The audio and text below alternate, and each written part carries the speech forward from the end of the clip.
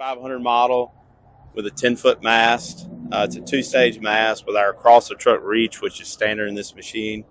This is an aluminum pantograph, which is lighter than your standard competitor's steel pantograph, so our weight stays back further on the machine, and we have a back center to lift more weight out in front of the tires.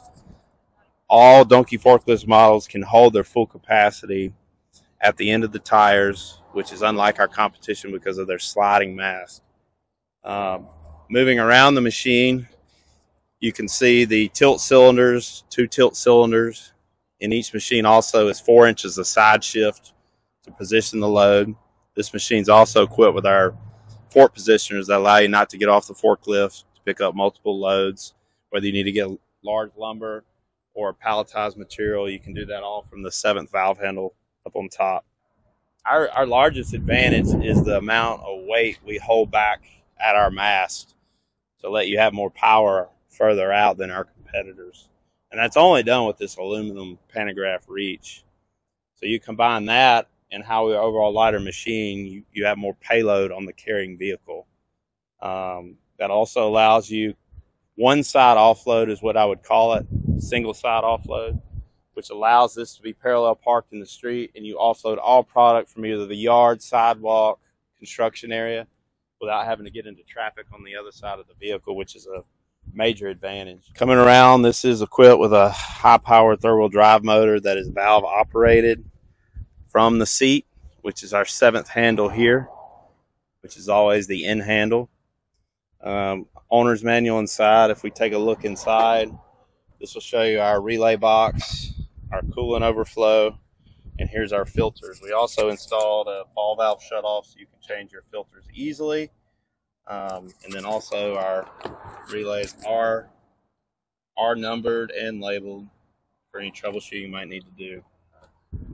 The fuel gauge is located in the rear here as well, which is a visual fuel gauge.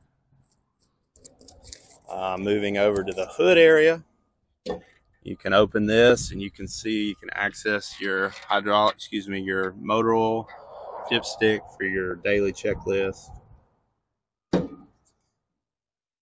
So all donkeys are driven with a transmission drive system. This is a chain case. The purpose of this is to keep weight out of the machine. Inside this, there's a large chain that connects to our transmission, which is unique and powers the machine up to 12 to 13 miles an hour. We also do have in this model a lockout that keeps it to about 7 miles an hour. Up front, we do have our brake lines that run behind these wheels, and they are a foot press disc brake versus a pedal style operated machine, which are the red and blue machines because of our transmission. We're going to move over to the operator cab. Up here is our hydraulical, by the way, and our diesel fuel level. So from the cab, we're going to put our seatbelt on. Up top here is our drive selector. We start in park, reverse, neutral, drive, and low. Low keeps us at about 2 miles an hour. Drive up to that 12 miles an hour we talked about. On the instrument panel, we have our ignition switch, 2 forward work lights, 1 rear illuminating light. This is our service brake, and this is an electronic pedal operated on the right hand side. Also standard beneath me is a block heater. This is standard on this model forklift. So if you come over here behind me really quick, let me show you the valve operation. You can stand here and then look over. So you can see as they're labeled: lift, tilt, scissor in and out. Number 4 is our side shift loaded here. Number 5 is our stabilizer feet.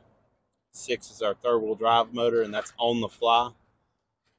And then 7th is our fork positioner, and it's gonna move these left and right so you can position on different loads. Our horn's located here.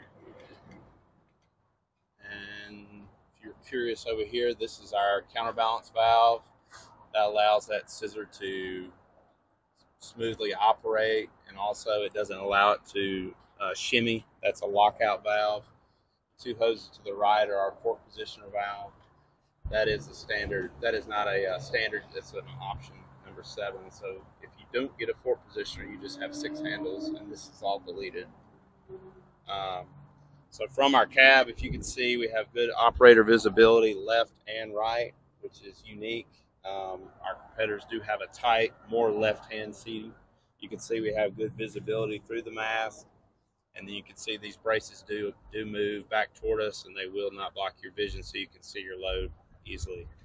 Full ROPS protection and full FOPS protection, rollover, fallover protection. We do have mirrors we can adjust on the passenger side, the right hand side.